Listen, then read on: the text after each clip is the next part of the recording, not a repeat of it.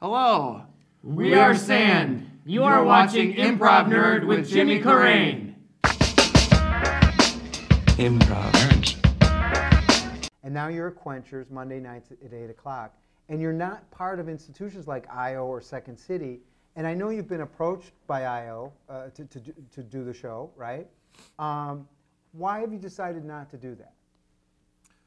It's just like the stars kind of haven't aligned. Like, you know, just like, it's funny because like as we started to gain momentum and kind of we had this form and we had this kind of like style that was like coming along, like we approached IO and things didn't work out then. And but since then, it's like I'm either away or somebody's away, and like, you know, Mike's in a show that's like 5 days a week and it's like pretty intense. So it's just like times haven't really kind of aligned for it as much. You were going to say something?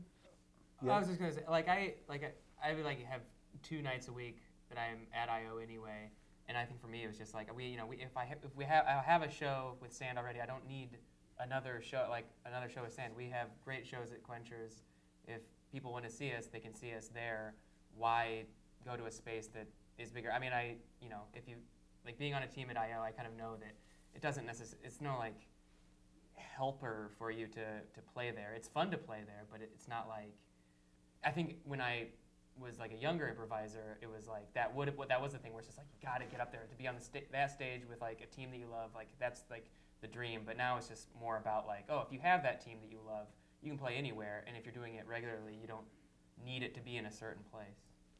I think too, like, I agree with both of those things. Like, I also think that, like, I value that we are independent, and I value that, like, that our show doesn't belong to IO in any way. Like, that.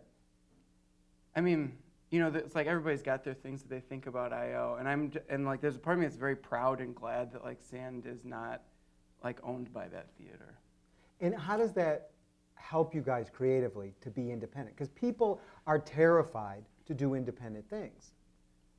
I mean, I think we have a bit nice because like we have a weekly show, and like people are very generous in asking us to, you know, perform different places. So like we don't have to hustle as much for shows, which I feel like, you know, is kind of what can really weigh down on like an independent team's shoulders, because it's just like, you know, if you're not playing often, then what really are you, you know? And I think like earlier when we did have to hustle more, I know that like we were close to breaking up a ton of times. Why were you going to break up? Well, just because I think like, you know, it was so much more work to get shows, and I think like we were doing, sometimes we'd rehearse for 2 months in between shows, and I think sometimes, and other people were getting other opportunities, and it just like, the thing has to generate enough energy on its own to be self-propelling, and I think, you know, we were lucky enough, I think, just to do those coin flips of like, yeah, let's stick together until the thing kind of started to have its own momentum. And for the longest time, we were rehearsing in a way that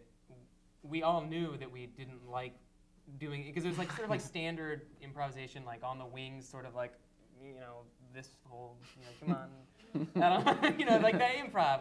But and then like we kind of, I think another part that kept us together was knowing that like there is something, because like we're talented and we really like each other. Like, we need to figure it out, and when we eventually did, I think we were all like, oh, thank God, like, we found something that we can do, that other people like, that we like. We're not uncomfortable doing shows. We're not trying to play a way that we don't like to play. I don't know where your car is. The jet black 1991 Chevy S10 pickup? Yes. You can ask me another 1,000 times. I don't know where it is. Where is my jet black 1991 Chevy S10 pickup truck? Where'd you have it? It was in the back lot. Okay? What did you put it in the back lot for? I got the pass. I paid $19 a month for that pass, and you park it in the back lot. We making any progress in here? No.